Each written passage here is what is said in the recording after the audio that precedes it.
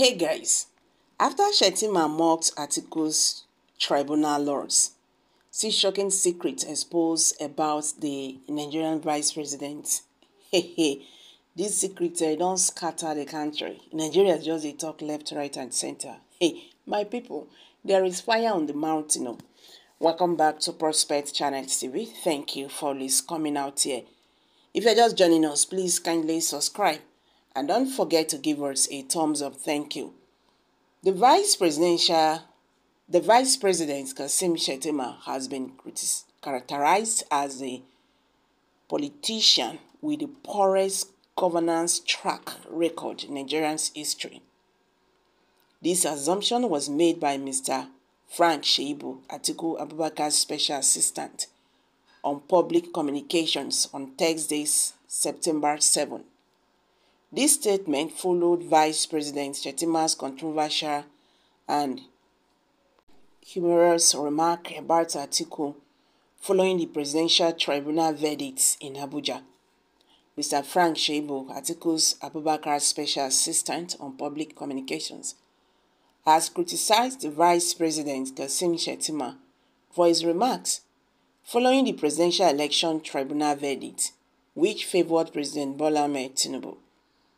In a widely circulated video where Shettima addressed the press, he made humorous comments about Atiku retiring as a header in Kumbana. He said, "We are not going to retire Atiku to Dubai or Morocco. How do you retire him to Kumbana?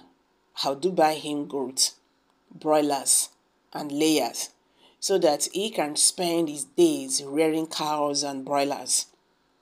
On a more serious note, Atiku is an elder statesman. The nation needs him, he added. Shettima's tenure in Borno works in Nigeria's history. Frank Shaibu, the Atiku's aide, criticized Shettima's remark in a statement provided to Legate News on September 4th, calling him September 8th, calling him the politician with the worst track records in governing. He claimed that poverty and adversity characterized Shettima's term as governor of Borno State. Shaibu said, "Ordinarily, we should not have responded to Kasim Shettima since he has an incurable speech defenses."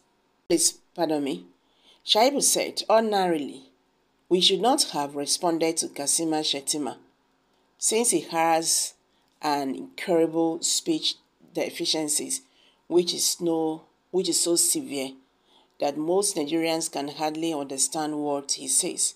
However, for the sake of the reading public, this response becomes very important." He said he loves to lackluster jokers at every given opportunity. Last year, he said the Vice President Osibanjo should have been an ice cream man instead of a politician. Later on, he said Nigeria needed a leader like Sani Abacha because he had nothing to say about himself or his principal Bola Tinubu, whose 3 months in power have only worsened poverty and inflation. Shaibu claimed that Shettima's speciality had become mocking others. Shaibu counselled the vice president to ask God for forgiveness for obstructing the fate of Borno State's millions of residents. He said Shettima lacked the charisma necessary to assume a post like the vice president, and he urged him to take note of the examples they lead in public decency. Bola Tinubu was declared the winner of the 2023 presidential election on Wednesday, September 6, after the presidential tribunal dismissed all appeals against its election victory.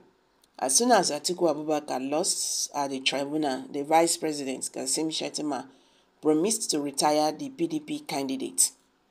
On Thursday, September 7th, Atiku reacted and stated that he will not be leaving Nigerian politics just yet. In another news headline, President Bola Tinubu in Delhi, the capital of India, during a meeting with diaspora Nigerians in the country, noting that despite the great human and natural resources, wealth of the nation, the deficits in leadership had led Nigeria back from its manifest destiny. According to a statement by his special advisor on media and publicity, Atiku, in Galilee, the president told the gathering, which was composed of people from different parts of India, that he had come to present a new future for Nigeria to them. The president called on Nigerians to harness the country's rich diversity as a uniquely powerful tool for advancing prosperity and the national development for the benefit of all citizens, emphasizing that our diversity must be leveraged to drive economic growth. According to a statement by his special advisor on media and publicity, Ajiri Ngalale, the president told the gathering, which was composed of people from different parts of India, that he had come to present a new future for Nigeria to them. The president called on Nigerians to harness the country's rich diversity as a uniquely powerful tool for advancing prosperity and national development for the benefit of all citizens, emphasizing that our diversity must be leveraged to drive economic growth, innovation, and social progress. We are here to present a new future to you, a future of a country that is so rich, endeavored, and highly populated, very dynamic, unique in its culture, tradition, and ethnicity. That is what we make our prosperity possible. If only we can make the use of our diversity for prosperity employed. So guys, let's hear from you. What's your take on this? Kindly share your thoughts below the comment section.